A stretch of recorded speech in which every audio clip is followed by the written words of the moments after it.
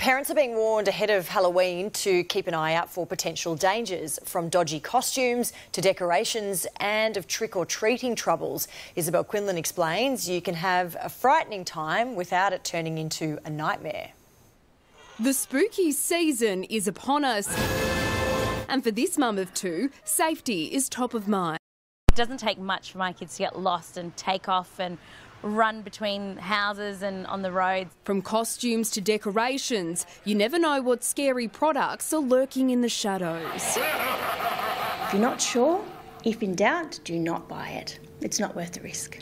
In the lead up to Halloween, Consumer Affairs Victoria conducted a safety blitz. 670 unsafe items were pulled from the shelves, including light-up headbands, pumpkin lights, fake blood and nails. Button batteries, the main concern. Check for the quality of the products, particularly if it contains batteries. Make sure that battery compartment is secure.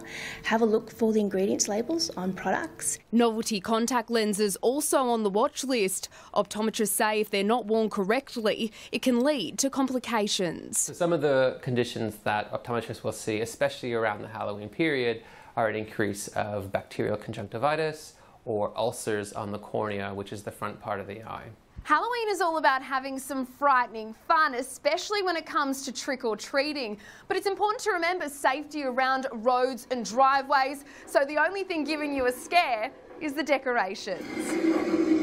Set some ground rules with the kids beforehand, making sure you're sticking in groups, holding hands where appropriate, being mindful of driveways, cars coming in and out, sticking to those pedestrian crossings and making sure your children are clearly visible at all times. Isabel Quinlan, 9 News.